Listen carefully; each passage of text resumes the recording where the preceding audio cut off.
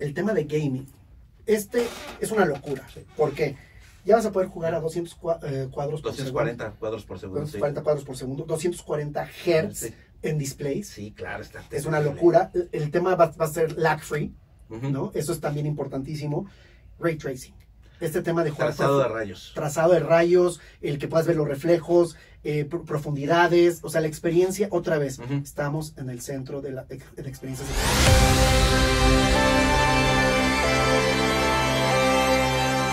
Muy bien, pues ya todos ustedes bienvenidos a Top Tech, su programa favorito de tecnología. Bueno, no sé si sea su favorito, pero... No, tiene que ser el favorito, sí, claro. Igual y de repente es el que más los entretiene, pero la banda... Es que somos el único, papi. Exacto, mi querido Erik Contreras de Geekzilla, ¿cómo estamos? Muy bien, muy bien. Estoy muy feliz, muy contento, muy satisfecho por a la personalidad que traemos el día de hoy a la cabina. Ya sé, tú de siempre, Oye 89. tú siempre de muchos invitados, pero me parece muy bien. Cuéntanos. A ver, hoy nos visita Mike Romero, Ajá, de Qualcomm. muy bien. Que fíjate que nos fuimos al Snapdragon Summit allá en Hawái para... ¿Se fueron juntos? Sí. Oh, nice. Él se fue antes. Ah, Y ok. ya después ya lo alcancé. Ok, muy bien. Entonces, estuvimos, en el programa pasado estuvimos hablando un poquito de los lanzamientos que hubo, los productos, en qué nos benefician, pero ahora vamos a entrar un poquito a detalle para diagnosticar en qué nos beneficia como consumidores, Ok. y cómo beneficia a la industria. Porque habíamos platicado a final de cuentas que justo era eso, ¿no? De repente Qualcomm, una marca que ya habíamos oído mucho, que cada vez estaba tomando como más presencia, sobre todo porque la gente cada vez conoce más qué es, poníamos el ejemplo porque era mucho de qué es lo que viene adentro de sus dispositivos, y cada vez la gente dice, ese sí lo reconozco. Sí lo reconoce, claro. pero a ver, hay segmentos, Sí. hay precios, entonces hay que aprender a diagnosticar qué nos funciona y qué no nos funciona, porque qué tal si nada más lo utilizo para redes sociales, pues con el más básico, Claro. o con el medio Sí, cachete. tampoco a final O sea, también de hay cuentas, sí, también de repente decíamos, apenas estás en el golfito y tú ya quieres comprarte unos palos de golf de Tiger Woods, pues no. Ya ni me digas, porque sí soy yo, cabrón. ¿Sí? Soy terrible. Eres terrible. Soy Mike, terrible. ¿cómo estamos? Bienvenido. Mi querido Diego, mi querido Eric, ¿cómo están? Muchas gracias por la invitación y saludos a su audiencia. No, hombre, encantados de la Estamos vida. felices, ¿no? Estamos felices. Cuéntanos de qué nos vas a platicar. Pues de lo que ustedes quieran, ¿no? Pero la verdad es que este evento fue un evento maravilloso. Ajá, ¿porque fue en Hawái? No, porque hizo mucho calor. Ok. Estaba terrible el calor. Sí. Pero más que calor era la humedad, ¿no? Sí, creo, estaba- creo que fue el gran problema, ¿no? Ese estilo Mérida. Ya ves que Mérida tiene un tema de humedad, pero gacho, ¿eh? Fue una combinación ahí Sí. medio extraña, ¿eh? Ok. Pero a gusto.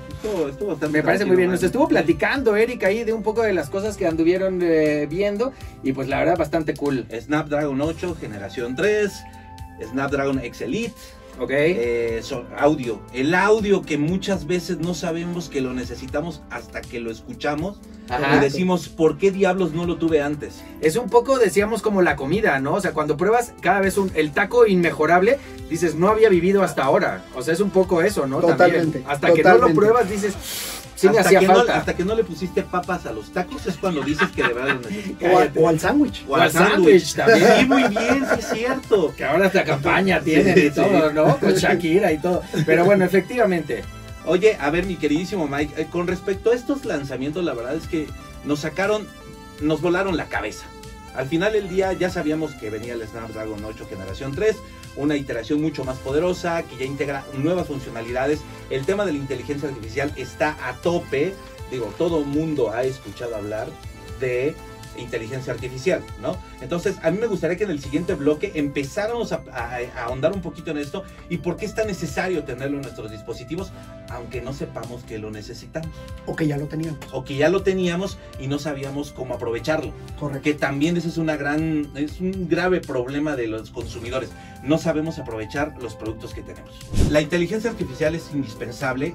La usábamos tan solo al tomar una fotografía. Correcto. La forma en la que se procesaba la imagen, incluso desde que alzas el teléfono. Mucha gente no lo sabe, pero desde que tú alzas el teléfono, el procesador y el sensor ya está trabajando para generar la imagen. Correcto. Eso la gente no lo sabe. Mike, tú eres el buenas en este asunto. A ver, creo que lo más importante, mi querido Diego y Eric, vamos a dar un pasito atrás. Ok. Porque creo que nuestros amigos del auditorio deben de saber diferenciar. Oye, Qualcomm Snapdragon, pues estamos hablando, o sea, como que se puede crear confusión. Qualcomm es la empresa que es dueña de los productos Snapdragon, que son los procesadores que están en nuestros dispositivos. Eso es importante. Hemos venido construyendo la marca Snapdragon y al final, ¿qué es Snapdragon? Estamos en el centro de experiencias extraordinarias. ¿Qué quiere decir eso? Es un sello de garantía. Cuando tú compras un dispositivo que tiene un procesador Snapdragon, sabes que estás teniendo el Porsche, el Ferrari de los dispositivos. ¿Ok? Eso es lo más importante. Punto número 2. Hablando de inteligencia artificial. Qualcomm lleva más de 10 años con este tema. La inteligencia artificial existe, ahorita está muy de moda, en fin, es un tema que unos lo aman, unos lo odian, unos piensan que va a destruir el mundo, pero a ver, vámonos, sí, no, es la realidad, ¿no? A ver, al final la inteligencia artificial está controlada por los seres humanos, ¿no? O sea, tú alimentas, ¿no?, la inteligencia artificial, y tú decides cómo utilizarla y sacarle el mejor provecho, ¿no? Ahora está este tema de inteligencia artificial generativa, está la inteligencia artificial híbrida y está la inteligencia artificial en dispositivos, que es de lo que vamos a hablar el día de hoy, ¿no? La columna vertebral de este summit, que fue maravilloso, como bien lo decías, Erik, es inteligencia artificial en nuestros dispositivos y cómo nos beneficia, y al final es, oye, ¿y cómo la utilizamos? ¿Cómo le sacamos el mejor provecho? Exactamente. Fíjate que también un dato que justo estamos platicando fuera del aire es el tema de, ¿sabías que Qualcomm Snapdragon, en realidad los procesadores de Qualcomm están en más de 3,000 millones de dispositivos? Cállate, ¿qué dijiste? ¿3,000 millones? Sí. ¿Así? ¡Ay, güero! Correcto. ¿Cuántos dispositivos hay en el mundo? O sea, estamos hablando de que ustedes tienen 3,000 millones. ¿Cuántos dispositivos hay en el mundo? Mira, no tengo el dato, te mentiría. ¿Pero qué te gusta? ¿El doble nada más? No, o sea, yo creo que más. Yo creo que más. ¿Ustedes creen que más? O sea, pero ojo, algo que es importante, esos 3,000 millones se dividen en las diferentes verticales en las cuales estamos presentes. Uno es el mundo de los smartphones, el mundo de las computadoras, el mundo de los XR, VR, el mundo de los wearables, todo lo que tiene que ver con lentes, relojes, pulseras, audífonos y en autos. Ah. Toda la parte automotriz. Y que me imagino estarán pensando, porque el otro día fuimos a una que me gustó mucho, ciudades inteligentes, ¿no? O sea, ya estará eso avanzando cañón. Aquí ya, de hecho, la delegación Miguel Hidalgo ya tiene una... No, es cierto. Cállate. Ajá, exacto. A ver, hay mucho allá afuera. En Brasil, de hecho, tenemos ahí una empresa que se llama Yugano, que trabaja con nosotros, tiene luminarias inteligentes y tiene que integran cámaras de seguridad, ¿no? Entonces hay un juego ahí, iluminan con internet, en fin, hay todo ese tema de ciudades inteligentes. Es conectividad un tema 5G. Con conectividad 5G. 4G, 3G. Pero mira, entrando un poquito hablando de dispositivos móviles, smartphones. Exacto. Vamos a hablar de Snapdragon 8 Gen 3, ¿les parece? Me parece muy bien. Si yo tengo que, de entrada sabemos que vamos a estar en los dispositivos, en los tope de gama. Tope de gama, los dispositivos bandera de todas las marcas. Claro. Hablando de 8 Gen 3. Obviamente tenemos otros chipsets que van a ir saliendo poco a poco el próximo año, que van a ir a otras bandas de precio, ¿no? Pero hablando de 8 Gen 3, me van a decir ustedes, oye, ¿y en qué marcas van a lanzar con 8 Gen 3? La mayoría. Vamos a hablar de Asus, Honor, Nubia, Oppo, Realme, Redmi, Red Magic, Xiaomi, ZTE, OnePlus. Vaya, podemos dictar aquí, ya no me quiero seguir echando goles, ¿no? Me los van a cobrar. Pero bueno, hablamos de inteligencia artificial, hablamos tema de seguridad, biométricos. Sí, ¿no? Totalmente. Que fue precursor. Correcto, el tema de gaming. Es una locura. ¿Por qué? Ya vas a poder jugar a 200 cuadros por segundo. 240 cuadros por segundo. 240 cuadros por segundo, 240 Hz en displays. Sí, claro, es una locura. El tema va a ser lag free, ¿no? Eso es también importantísimo. Ray tracing. Este tema de jugar trazado de rayos, el que puedas ver los reflejos, profundidades, o sea, la experiencia, otra vez, estamos en el centro de experiencias extraordinarias. En términos generales, para que la gente lo entienda, y ahorita en el siguiente bloque vamos a hablar un poquito más al respecto, es como si tuvieras una consola de la generación anterior, o sea, un PlayStation 4 Pro, lo tienes actualmente ya en tu smartphone. Más o menos en calidad, o sea, hay obviamente algunas diferencias, hay que tomar, en su justa medida, pero ya tienes gaming de altísima calidad en tu smartphone. Correcto. Y me gustaría ahondar un poquito más de eso en el siguiente bloque. Mike, de verdad, necesitamos hablar más de esto y necesitamos que vengan más seguidos. hay una cuestión que a mí casi no me gusta, que es el tema de como tratar de poner niveles a los gamers. No, es que tú si juegas en smartphone no eres gamer. No, claro que lo eres. Ya hay torneos para smartphones, por supuesto. Obviamente ahí anda Snapdragon ahí haciendo de las suyas con algunas ondas. Dicen por ahí. Entonces es importante decirle a la audiencia que si tienes un smartphone Snapdragon, con un procesador Snapdragon, ten por seguro que vas a tener lo mejor en su categoría. Correcto. ¿Estamos de acuerdo, mi querido Mike? Totalmente. Hablemos un poco de lo que, para retomar un poco el tema que estábamos comentando acerca de inteligencia artificial on device. Ajá. Porque creo que es bien importante que, si bien, como ya lo habíamos platicado, desde que tú haces tu teléfono ya está utilizando inteligencia artificial para hacer la mejor toma y enfocar y todo lo que quieras, el asistente, como vimos los demos allá en Hawái, es que ya puedes pedirle a tu dispositivo que te haga algo, que te diga, que te utilice, como ChatGPT, tenerlo en tu smartphone sin que estés conectado a internet. Correcto. ¿Se recuerdan que hablamos en el segmento anterior de los niveles de inteligencia artificial? Claro, ¿no? sí. Uno es en la nube, ¿no? Luego hablamos de híbrida y luego hablamos on device o en el dispositivo. Lo que vimos en Hawái, básicamente, dentro de tu dispositivo, en modo avión, ¿no? Si vas viajando y quieres ir buscando algo que el teléfono te ayuda, tienes 10,000 millones de parámetros en tu dispositivo, ¿ok? Es una locura. ¿Qué es lo que hace 6 meses con el Snapdragon 8 generación 2, tú, todo este tema de difusión estable, tú podías meter ciertos parámetros, ¿no? Siempre damos el ejemplo del gatito, ¿no? El gatito en la luna, el gatito en alta definición, el gatito en la playa. Y se tardaba más o menos en 16 segundos en crearte una imagen que no existía en el dispositivo. Ahorita es menos de un segundo. ¿Sí? Eso te habla de la capacidad del procesador. Punto número 2. Regresando al tema de las cámaras. Ya vas a poder tener zoom de 200 megapíxeles. ¿Ok? Vas a poder jugar en 4K, regresando al tema de gaming. Tienes, y esto es algo muy importante, con todo el tema de inteligencia artificial ya no sabes qué es real y qué no. A partir de... Sí. No, totalmente. A partir de una alianza que tenemos con TruePic, ¿sí? Va a venir ya, tú vas a ves que tú te metes a los metadatos y puedes ver con qué se tomó la fotografía. Para los que no sepan, es cuando le das clic derecho a la imagen y le pones en detalles. Y ahí te sale la información de la imagen. Y ubicación y capturación y todo. Totalmente. Con este tema, con TruePic, va a venir un sello de qué tanto, si fue creado o no fue creado con inteligencia artificial. O fue modificado. O si es una fotografía real. O sea, eso empieza ya a generar... Regularse. Que es importante. Autorregulación. Una autorregulación. Sí. ¿No? Regresando al tema de la cámara, hay una función que a mí me voló la cabeza. El Blogger's View. ¿Qué es esto? Tú prendes tu teléfono que vaya a tener Snapdragon generación 3 y estás grabando, pero le metes el Blogger's View y te va la cámara selfie, te va a embeder en el video que estás grabando. En la cámara principal. En la cámara principal. O sea, te va a recordar como lo que vemos en las teles, ¿no? Que ya ves que tienes una película y en Picture in Picture y ves abajo el... No, sí y no. Ya hemos visto algo así como el Picture in Picture. Por ejemplo, este teléfono tiene eso. Que puedes tener las dos tomas al mismo tiempo. O que te añade como un circulito donde estás tú. No.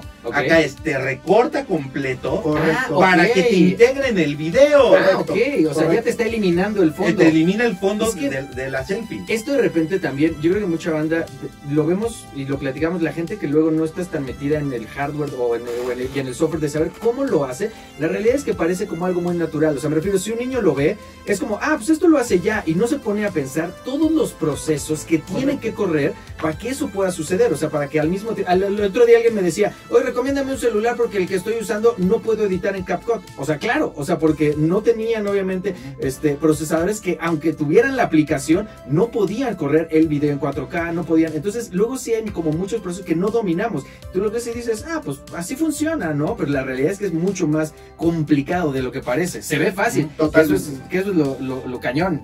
Totalmente. Erik, el tema de la expansión de la fotografía. Cuéntanos. A ver, es que eso, eso lo vamos a platicar todavía más. Oye, eso está chistoso, yo preguntándote a ti.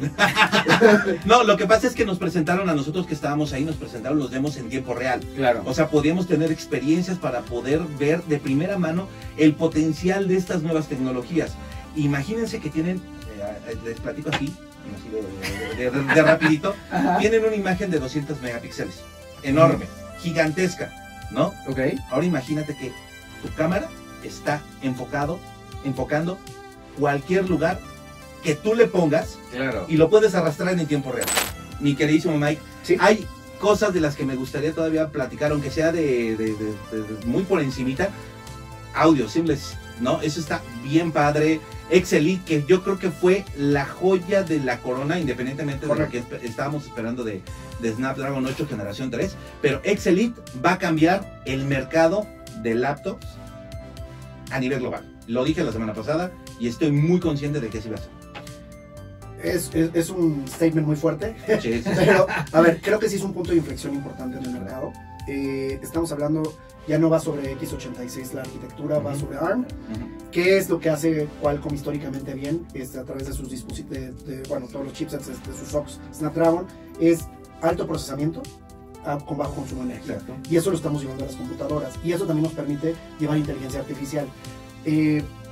Tengo aquí algunas notas que quiero compartir con ustedes, que creo que es importante. Primero, oye, ¿ya lo están trabajando con alguien? Sí. Tenemos a los HPs, a los Lenovo y a los Microsoft. Es importantísimo, sí, ¿no? Mencionarlo. Es una nueva era para el tema de computadoras, como bien lo decía, es un punto de inflexión. Hablamos de 13 billones de parámetros de inteligencia artificial, igual. ¿Han escuchado de Copilot? Este sí, proyecto que sí, viene con Windows 11. Sí, claro, ¿no? Ahí lo tengo. Bueno, ¿qué es lo que hace Copilot? Se conecta a internet. Básicamente. ¿Qué va a pasar si haces en una computadora con Snapdragon? On device, papá. On device. Eso quiere decir en el dispositivo. Exactamente, vas a tener inteligencia artificial y podrás hacerle como en ChatGPT, pedirle cosas. Correcto. Que desde ahí mismo correcto. Te lo vaya generando, pero desde tu dispositivo. Y si estás, por ejemplo, para el avión, va a ser una locura.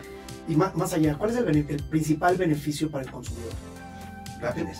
No, el desempeño, rapidez y la batería. Sí. Hasta totalmente. 2 días de batería en tu laptop. Está cañón. Sí, claro, porque estos bajos consumos, a final de cuentas, te ayudan en muchísimas cosas, porque es obviamente en portabilidad, pero es también en sustentabilidad, pero es también en diseños, en calentamiento. Y lo que traías en el smartphone, el tema de cámaras avanzadas, claro. ¿No? El tema de audio lossless. Y ya se mejoró el tema de la cámara de las laptops, también lo anunciaron una mejora importantísima. Claro, pero es que eso es lo que te permite hacer esta arquitectura, ¿no? El tema de streaming en 4K, conectividad, y tienes obviamente 5G, o sea, las computadoras, sí. Va a depender mucho el fabricante, claro. Va a tener una versión con 5G, sin 5G, Wi-Fi 7, sí. Siempre me dicen, pero ¿por qué Wi-Fi 7? Bueno, es una carretera más grande, sí, que te permite más datos, ¿no? En fin, creo que hay mucho todavía que platicar de esto. No sé si tú tengas... ¿Qué fue lo que más te impresionó a ti? A mí lo que más, de hecho lo dije la semana pasada, el tema de que las marcas chinas como Xiaomi, como Honor, que van a presentar un ecosistema completo de smartphone, computadora y tablet, que ya esté el ecosistema completo para el usuario a precios asequibles, porque tú ya lo vimos en el lanzamiento del Xiaomi 14, o sea, presentaron un nuevo sistema operativo que aprovecha también todas estas nuevas funcionalidades, que hace que tu ecosistema sea cada vez más amigable, menos consumo de puedes compartir tus archivos entre dispositivos en un santiamén, algo que ya pasaba, pero que no era nativo, era una cuestión más de software. Ahora ya es una cuestión que obviamente el hardware te lo permitía hacer, pero ahora ya es un ecosistema, algo que no se tenía, y eso creo que le va a dar al usuario, al consumidor, una facilidad para poder realizar sus tareas diarias como nunca lo habíamos visto. Sí. O al menos en el ecosistema web. De hecho, esto es algo que la gente dice, oye, pero eso ya existe. Sí, claro. Sí, claro. Pero ojo, tienes muchas marcas. Exacto. Tienes diferentes sistemas operativos. Hoy ya va a partir de la tecnología que es seamless, se le llamamos Snapdragon Seamless, que también se presentó. Es esto que tú estás platicando, ¿sí? Eric. Y la verdad es que al final, ¿quién es el único beneficiado? El usuario, el consumidor. Ese es el punto. Así de simple. Yo creo que también algo que está bien padre es justo que de la mano de Qualcomm puedas checar chipset de tope de gama, o sea que los vamos a ver en los celulares más pro, y que también hay una democratización de la tecnología, que comenzamos a ver que el abanico y también que se puede tener cosas de muy buena calidad a precios, como dices, asequibles, y que también más gente puede tener acercamientos a procesamientos más importantes que no sean solamente este tope de gama. Creo que el abanico que ofrece también de oportunidades es bueno, y eso también creo que la gente lo va a agradecer, porque digo, cada vez la gente sabe más y se está fijando más en qué es lo que trae dentro de sus dispositivos, ya sea su laptop o su cámara o su iPhone o yo siempre digo a la gente, levanten el motor, ve qué es lo que lo está, de dónde está saliendo el poder, ¿no? O sea, qué es lo que le da la potencia, y eso es lo que te va a dar la garantía, ¿no? Y en ese caso, si es Snapdragon, pues estén por seguros que no les va a fallar. Estar de lujo. Mike, mi querido Eric, pues nada, ¿dónde nos enteramos de esto y más? @Geekzilla.Tech en todas las redes sociales, Mike, ¿dónde te siguen? O que sigan a Qualcomm. No, pues que sigan a Snapdragon-Latam, Eso. En Instagram, Snapdragon Latam en YouTube, y pues nada, les agradezco mucho el espacio, chicos, y gracias también a su audiencia, ¿no? Y pues que se repita, ¿no? Que más seguidito ahora. Sí, con... por acá nos vemos de todas Sí, maneras. Tráenos ahí más dispositivos que podamos jugar un día con ellos y estaremos encantados. Los demos. Los demos. Pero bueno, vámonos, mi querido Eric. Nos vemos la próxima semana. Esto fue Top Tech aquí en el 89.7 FM. Todo el pop, todo el tiempo.